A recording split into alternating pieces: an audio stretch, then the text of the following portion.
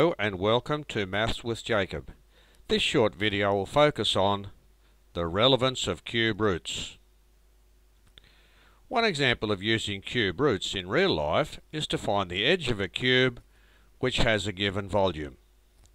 Scientists use cube roots to find the height of a satellite which stays over the same equatorial spot on the Earth's surface as it orbits the planet in the direction of the Earth's rotation.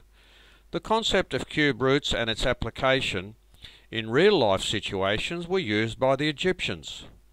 The Egyptians used cube roots to make important dimensional calculations of the pyramids.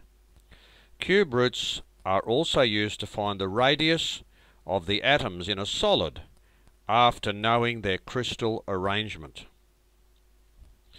To subscribe, please click here.